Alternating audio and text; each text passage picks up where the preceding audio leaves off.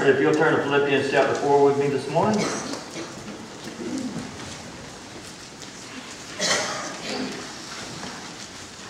We'll be on the third sermon of a series that God gave me. It's called Standing for the Lord. We talked about, in this series, we talked about standing firm, we talked about standing positive, and today we're going to talk about standing content. So Philippians chapter 4, look at verse 10 with me this morning. And if you are able, will you stand for the reading of God's Word? Philippians chapter 4, verse 10 says, "But I rejoiced in the Lord greatly, that now at last your care for me has flourished again, though you surely did care, but you lacked opportunity. Now that I speak in regard to need, for I have learned in whatever state I am to be content. I know how to be abased, and I know how to be abound. Everywhere in all things I have learned both to be full and to be hungry, both to abound and to suffer need. I can do all things through Christ who strengthens me. Nevertheless, you have done well that you shared in my distress. Now you Philippians know also that in the beginning of the gospel, when I departed from Macedonia, no church shared with me concerning giving and receiving, but you only. For even in Thessalonica you sent aid once and again for my necessities. That I seek the gift, but I seek the fruit that abound to your account. Indeed, I have all and abound. I am full. I am having received from Epaphroditus the things that sent from you, a sweet-smelling aroma, an acceptable sacrifice, well-pleasing to God. And my God shall supply all your need according to his riches and glory by Christ Jesus. Now to our God and Father be glory forever and ever. Amen." May God bless the reading of his word, and let us pray. Heavenly Father, we thank you so much, Lord, for this morning. We thank you, Lord, for your grace and your mercy and your love that you have shown for us.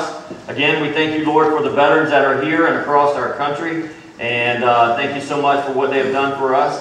But again, Lord, as Cliff had said in the prayer, Lord, that you gave the ultimate sacrifice. And thank you so much for that. And I just pray, dear God, that right now, Lord, as I speak your word, that you would just give me the courage and the boldness to speak whatever you want me to say, Lord. And we thank you, Lord, for all that you will do here for us today, Lord, and that everything we will do for you will glorify you. In Jesus' name I pray. Amen. You may be seated. Talking about standing content. Well, leaning over a fence one day, an old devout Quaker, he looked at his new neighbor. A new neighbor pulled in a U-Haul, and he backed it up. And he seen this guy, he was pulling out all the modern appliances. He was pulling out all the latest gadgets, the plush furniture, and costly wall hangings. And he carried it in, and the onlooker called over. The Quaker said, "Hey, buddy, if you find you're lacking in anything, let me know, and I'll show you how to live without it." Now, I want you to think about that. Living without it is something that we don't have to have everything in our life. Being content means that whatever God has blessed us with, we're okay with. Whenever we know that God has given us something, we know that it is enough. And let me tell you something. There's a difference in being content in what you have and being content in who you are. Don't you ever be content in who you are. I'm just going to throw this little side note to you, because I want you to know that in whatever you do and ever how you act, and ever how close you are to God, you can be closer. Whatever you do good, you can do better. Whatever you do for the Lord, you can do a lot better. And so don't ever be content in the way that you live for the Lord. Make sure that every day you improve in that, and that you get better at that every day. But the contentment that we're talking about today is the things that you have and the things that God gives you. And this is the question I want to ask you today. How do you stand content in the Lord? Now, contentment involves three things. Number one is being satisfied in God. He said in verse 10, he said, "But I rejoiced in the Lord greatly that now at last your care for me has flourished again, though you surely did care, but you lacked opportunity." You see, Paul had expressed his gratitude to the Christians in Philippi, to the church in Philippi. He was saying that your kind expressions of love, your generous gifts that they sent you. You see, they weren't able to send Paul. It was 10 years ago that they had sent their last gift to Paul. Paul hadn't needed anything sent. Matter of fact, for 2 years, they had kind of lost, or for 2 years, they lost touch with Paul. You see, Paul was arrested in Jerusalem, and the last that they had heard, they had moved him over to Rome. So they didn't even know everything that was going on with Paul, but Paul knew, without a shadow of a doubt, that this church, now listen to what kind of church it was. This church was so good that they wanted to give to him so much, but he knew that they lacked opportunity. He knew it wasn't their fault. So Paul told them that I didn't send you a 911 call. You see, desperation says that I need somebody else. Contentment says I need God. Desperation says I need you to help me. I need this. I need. How many of you said that I've needed something in your life? And in actuality, a lot of our needs are not actual needs. They are actual wants. Like if my cable goes out, that's an emergency, right? That's not an emergency, is it? You see, sometimes those needs are not what God's talking about. When we have needs in our life, who's the first person that you call? If you're younger, you'll call mom and daddy. If you're older, you may talk to your spouse. You may talk to somebody else. You might go to the bank for help. You might go to all these places for help. But what we need to go to first is to God. You see, we'll never be content unless we go to God for all things. Do you get that? Whatever need you're in, Paul wants you to understand that we need to go to God no matter what.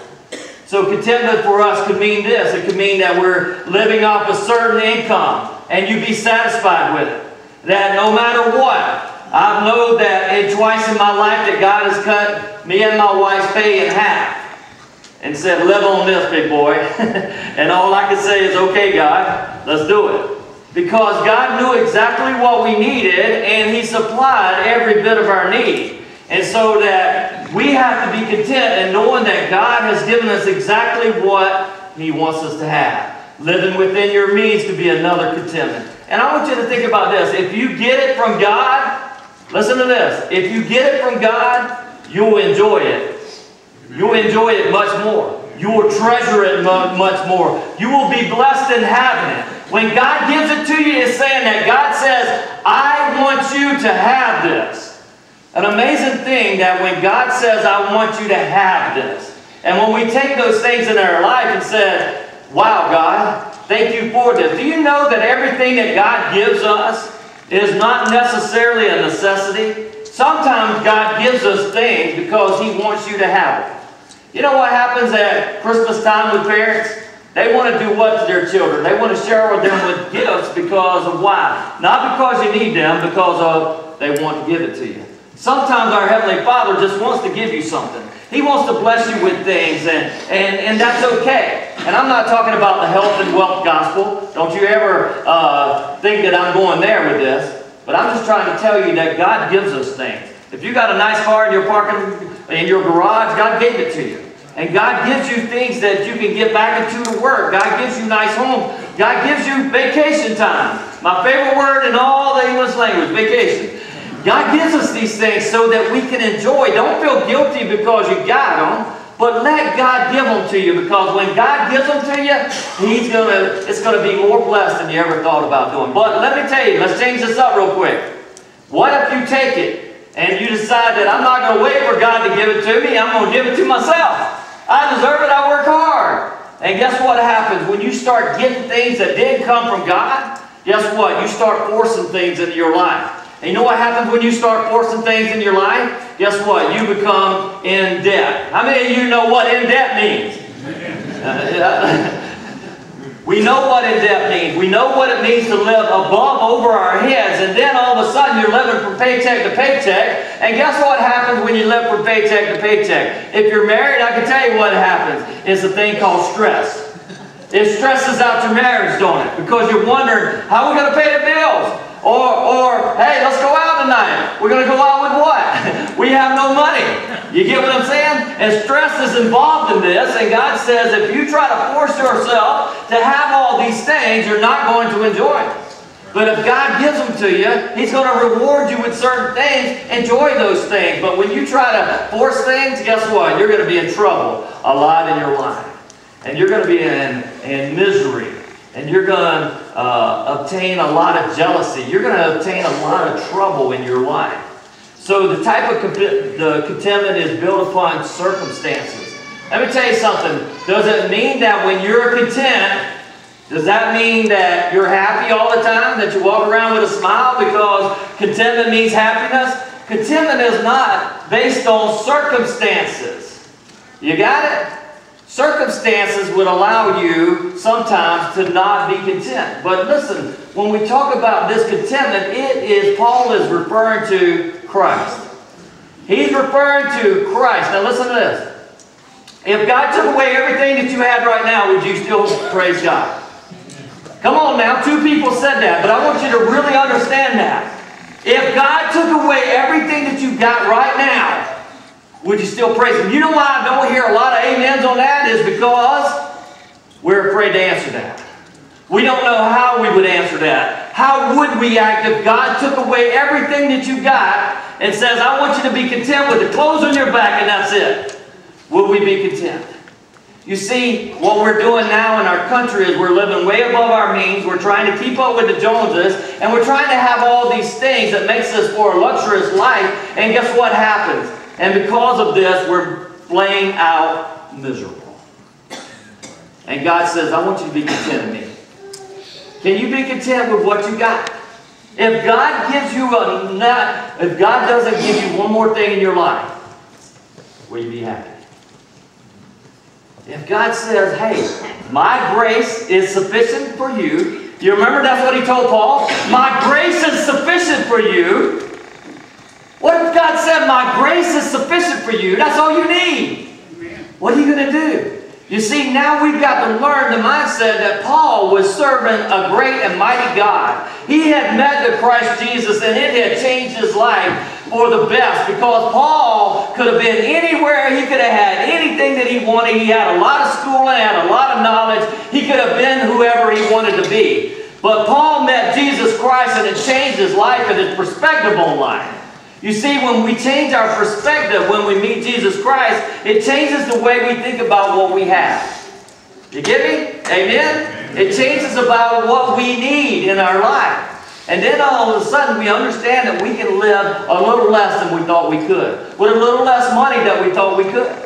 And then when that contentment comes, that's when you see that joy that comes only from living in a contentment that is in Christ. And the second thing, we talked about the first thing, is that being satisfied in God. Alright, so that's being satisfied in God. The second thing is this, having strength from God. I can do all things through Christ who strengthens me. Now, I know that you have seen it time and time again. How many athletes have you seen wear this on their jerseys or put it on their eye black, if they put it on their lockers and they say, I can do all things through Christ who strengthens me? How many of y'all seen that? Amen. You've seen it, right? So it means that if this team over here, LSU, is playing Alabama, and all of a sudden, that's why Dwayne's wearing black.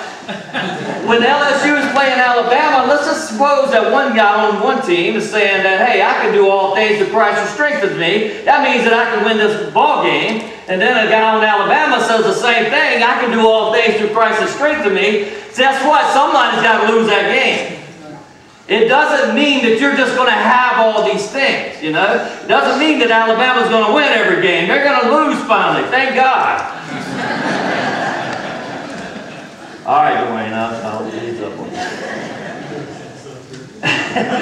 you. Paul uses the Greek word to mean this, to be strong or to have strength.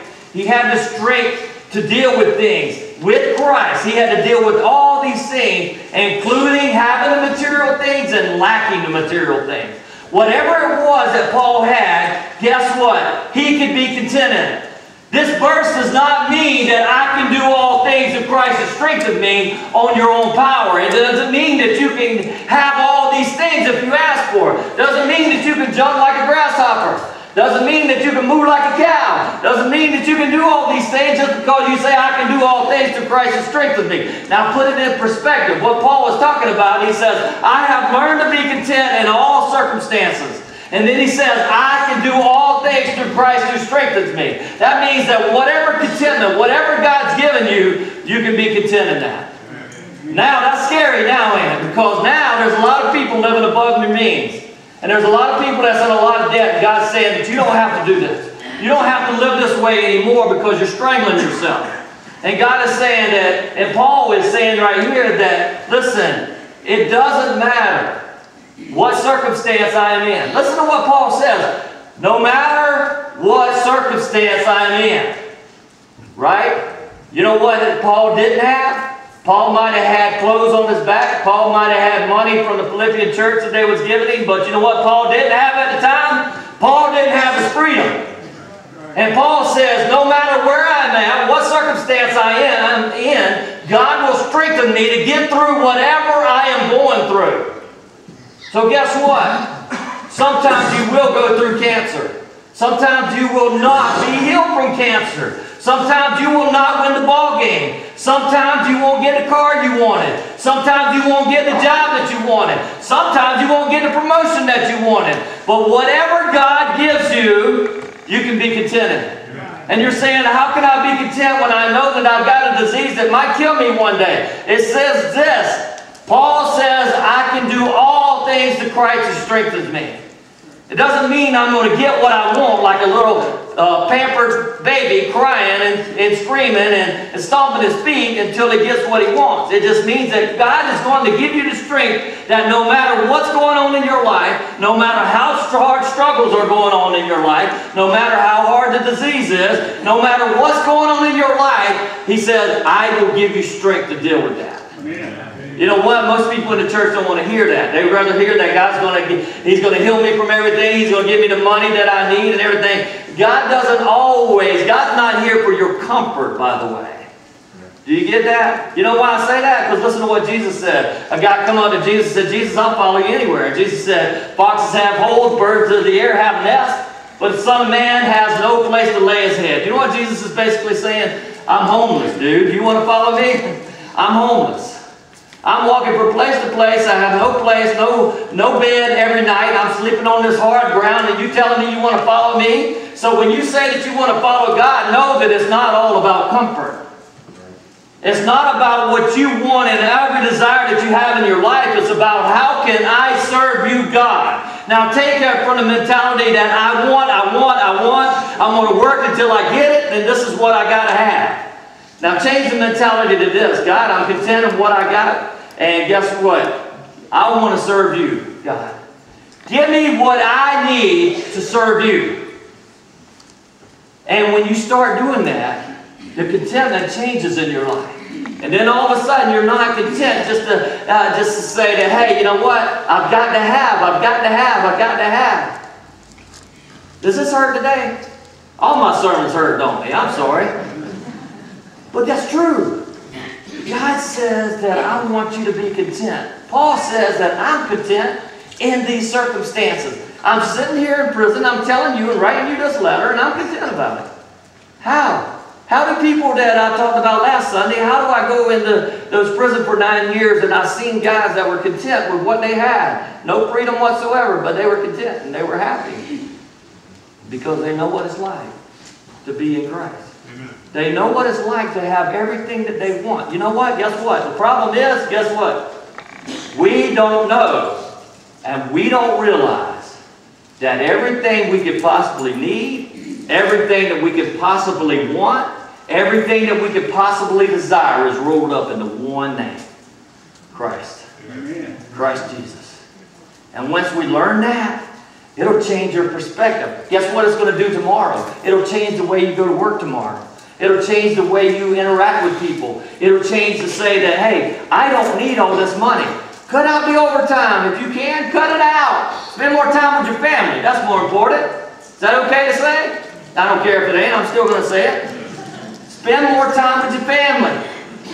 Enjoy what God has given you and be content in everything He says. I can do all things through Christ who strengthens me. Is this, no matter what, God, no matter what, God, no matter what I'm praying for, if you're praying for it, you're going to be in God's will to pray for it. And no matter what you give me, God, I'm going to be okay with it. Can you do that? Can you say, whatever God, you hear this, listen to me now. I know some of you are praying for something so hard, and what happens if it doesn't come true? You see, the health and wealth gospel needs to be thrown out in trash because that's a bunch of baloney. It's not about health and wealth. It's about how we serve our Savior, Jesus Christ. And when we do that, it changes things a lot. J. Vernon McGee, he uses this illustration. He says his favorite mode of travel is by train. And he says there's this train, the Santa Fe Railroad. And it's a train called the Super Chief. And it runs from LA to Chicago. And he says that Super Chief can say, I can do all things. I can do all things a Super Chief is supposed to do on the track between Chicago and LA. But let's suppose that he lets people off in Arizona and he says, the train says, wow, you know, everybody always stops here in Arizona and they get to see the Grand Canyon. What if I just get off the tracks and I go see the Grand Canyon myself? What's going to happen when that train gets off the tracks? Is this going to be a catastrophe? Is it not? You see, as long as that train's on the tracks, it's going in the right direction and which way that God wants it to go. But as soon as you get off the tracks that God says, guess what's going to happen? It's going to be a derailment. It's going to be a train wreck. And this is what God's saying. If you will follow me, if you will trust in me. This is hard. Look here, I'm not just talking to people that's just going to agree with me on this. You hate to be shaking yes, but your mind's telling you there's no way this is going to happen. I'm telling you right now to trust in God, to say that, God, you have enough for me. You are enough for me. Is that going to be enough in your life? It's tough. It's tough. Giving sacrificially to God is number 3. Give it sacrificially to God. You see, the church at Philippi was a church who loved God and wanted to do things of God. They wanted to give to Paul because they knew that Paul was doing great things for the Lord. So they were willing to reach into their own pockets and give to Paul. They were a blessing. They were blessed because of their giving. Now, Paul even told them he was looking for a gift. He wasn't looking for their gift so much, but he was looking for the fruit that they would bear from it. Now listen to this real quick. What fruit would they bear? What fruit would the Philippian church bear from giving to Paul?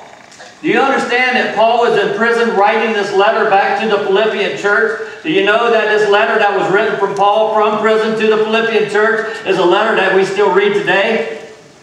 Do you know that it's the book of Philippians that we're reading this out of? And do you know what? Not only is it a book that we are reading from, we are learning from it, and we're still getting gold nuggets from it to this day. That church is being fruitful even way back in the times.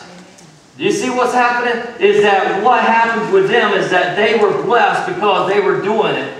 And not only would they be blessed today, they would be blessed for eternity.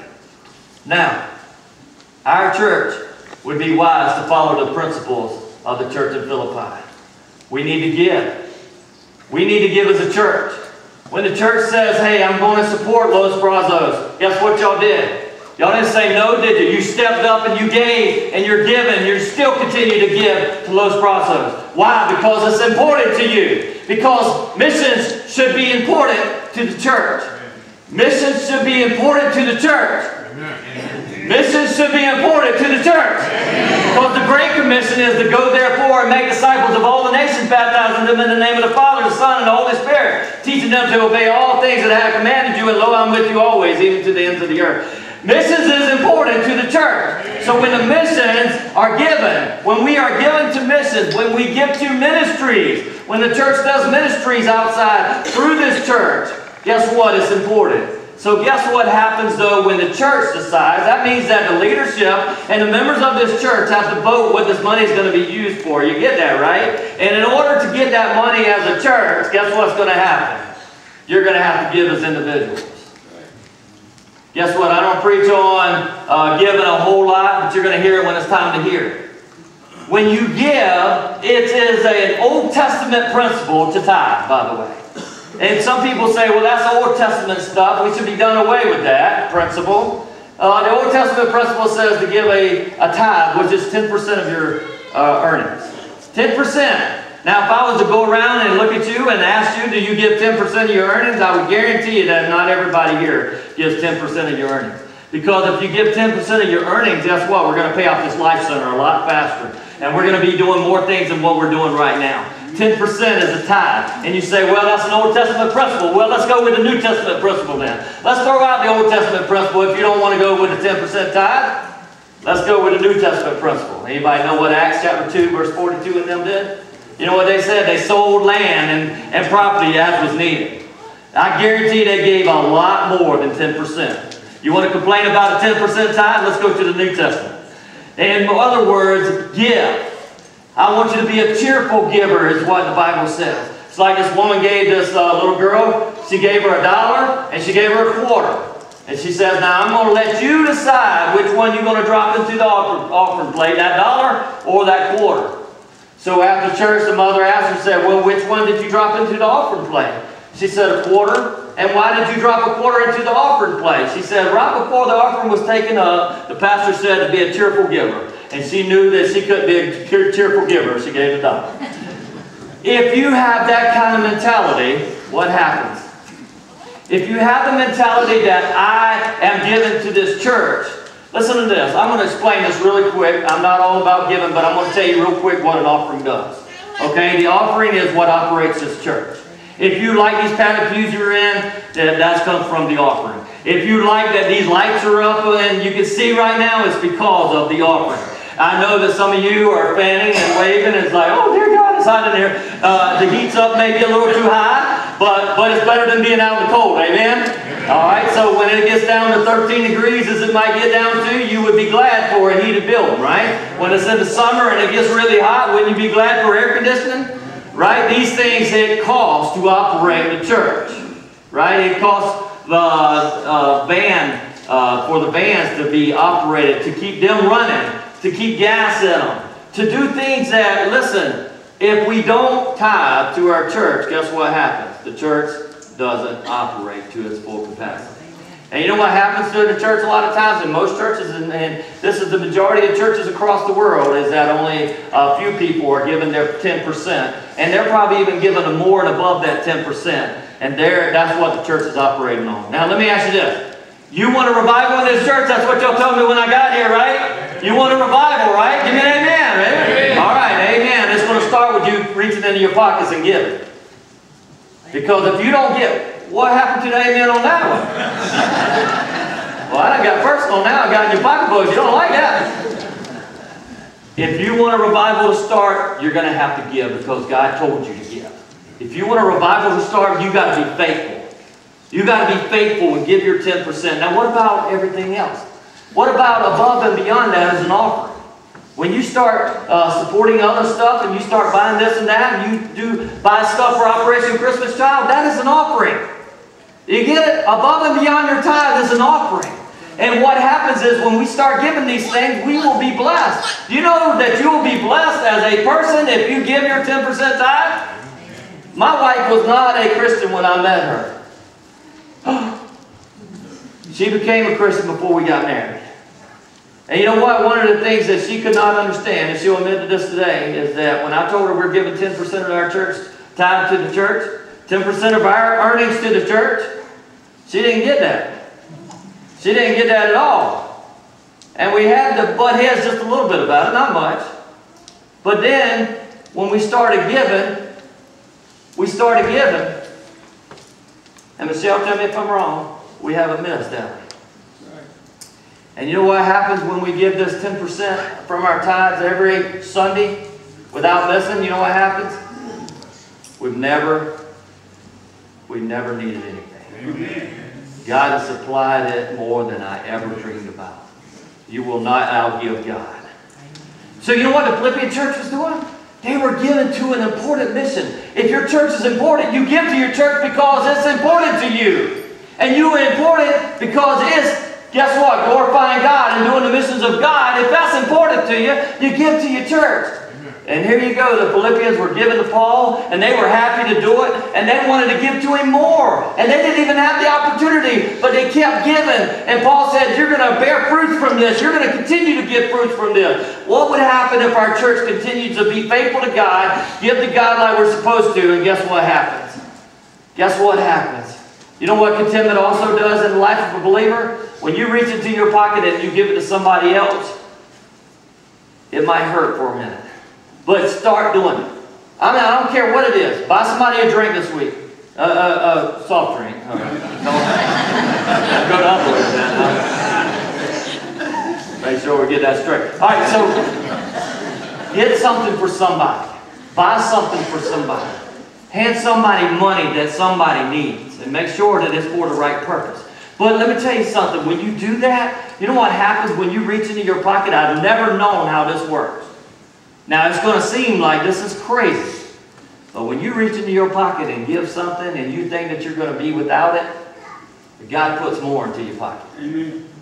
I'm telling you, only the few people that's done that and tried that understands that. I'm telling you right now, is there people in here that tried that? Give me a hearty amen. Amen. And you know what happens is that you still get money. And God's still giving it to you. You know what? Not for you to go spend it on yourself, though. To give it away again. Amen. And God's saying, I want you to be blessed. I want to give you this so that you can give it away. That don't sound like the American dream. This is what God says, though. When I give it to you, give it away. When I give it to you, give it away. You see, and then once we start giving sacrificially to God like that, we'll know that we're content in everything that we need. Contentment involves being satisfied in God, knowing that God has given you everything that you need. Contentment is having that strength from God. In that contentment, whether you have or whether you don't have, God's going to give you the strength to withstand it. You got it? And the third one is this: giving sacrificially to God. Now, I don't know about you, but I need contentment in my life. I need it because sometimes I want stuff. And it's okay to want to a certain extent. But let me tell you something. When God says, I've given it to you, be happy for it. When God says, I've given you all that you need, if I don't give you anything else, be happy for it. Isn't that great? You want to know the secret to contentment? It's not about having all this stuff. It's not living the American dream, as people say. It's about being content in what God gives us.